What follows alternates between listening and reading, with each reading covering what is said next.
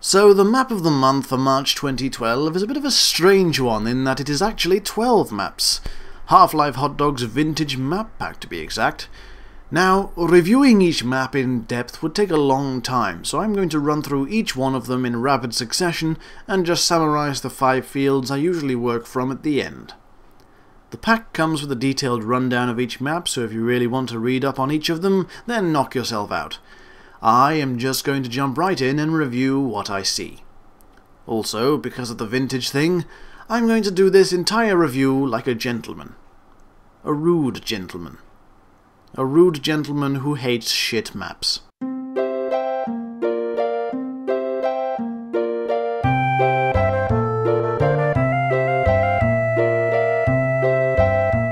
So, To Snipe Too Nice feels very much like a learning project. Everything about the map feels like it was added as a test. This is very apparent in the underground section, which just kind of keeps going until you hit a dead end, miles away from the main arena where all the spawn points are. Sure, you get the Egon gun for your troubles, but the trip would just be such a lonely experience it wouldn't sit well in a deathmatch map. Aim June. Another learning type map exploring more new features. It contains more ambitious elements such as destructible pillars, secret areas, and detailed prefabs.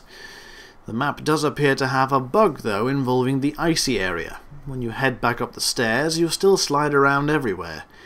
It's a strange effect when you're rolling around on poured concrete in this manner.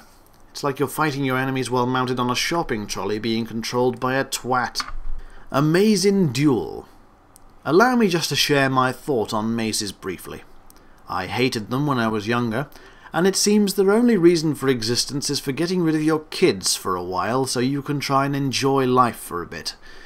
So anyway, here is A Mazin Duel, a map set within a dark maze. Honestly, fuck this map. The only weapon pickup I found was the 357 Magnum. There's also an exterior section which looks so broken it might as well just lead to the void. Apartment. In a rundown neighbourhood somewhere in the city of Texturefuck sits a yellow apartment building. The interior is so yellow and hideous and run down that the residents have decided to off themselves.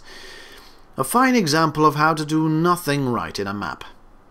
Play Half-Life Hotdog's newer map, Apartment X2, instead. That's much better. Welcome to Castle Keep, home of the world's most oversized dining hall, a fairly awesome kitchen, and the legendary space crossbow from space. Try not to get lost in our identical stone hallways. Use our unique teleportation towers to play the age-old game OK, where the fuck am I now? And fall into one of our many traps like the freezing shit lake and die a slow, boring death. Gas Station. This map is where you truly get an insight into how much Hotdog has improved throughout the years. A pretty nicely realised petrol station in the middle of a city environment. It does still suffer from some sizing issues here and there, plus that old chestnut the invisible wall.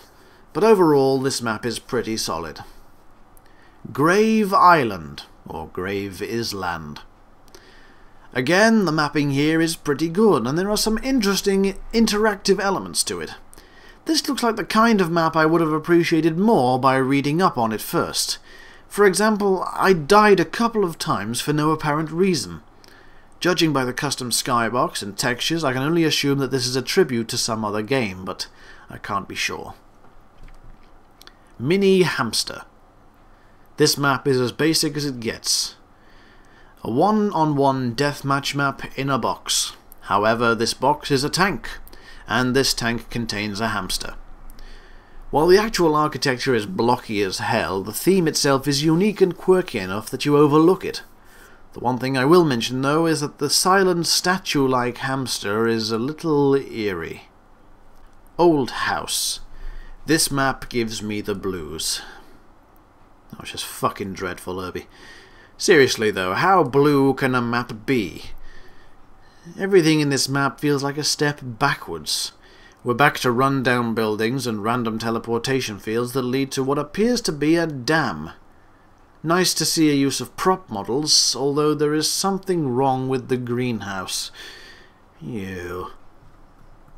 Skull Cave. I'm going to go out on a limb here and say that this is a single-player map. There is a crowbar pickup, an HEV chamber, and little to no weaponry outside of the cave. The mapping is pretty incredible considering that the skull is brush-based. However, there are some nasty clipping glitches around the map which would make playing this map in a competitive deathmatch a little infuriating. Snark Scraper. Another unusual little map with basic architecture. It's nice to see a map which focuses on height variation though. Unfortunately, snarks are the most annoying thing in Half-Life Deathmatch, so the concept of this map is lost on me. I do like the little office at the top of the tower though. Finally, we have Xenobox, a map created while necking toilet cleaner. I don't even know where to start with this one. Is it a deathmatch map? Is it single player? Everything in the map is trippy as hell and contains two of my most hated things. Walls you simply pass through and of course a maze. Fuck you, Xenobox. So overall, the maps in this pack are dated experiments. The architecture for the most part is blockier than Minecraft, and the lighting, when not experimental, is just bland. Ambient sounds are present in most of the maps, which is actually more than I can say for most modern releases, and texturing is pretty nasty throughout, with some nicer examples appearing in the later maps. Gameplay in these maps, however, is not really worth judging. Most of the maps are very easy to get lost in, and some are just single-player ports with no deathmatch potential at all. Overall, get the map pack. If you are familiar with Half-Life Hotdog, you will know that he is one of the best mappers in the TWHL community. This little pack has some entertainment value and gives a nice insight into his progress over the years.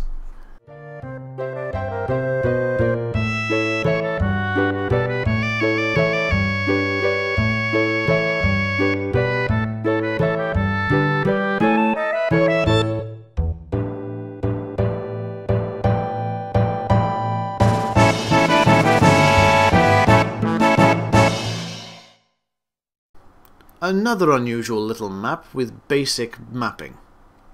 Fucking shit.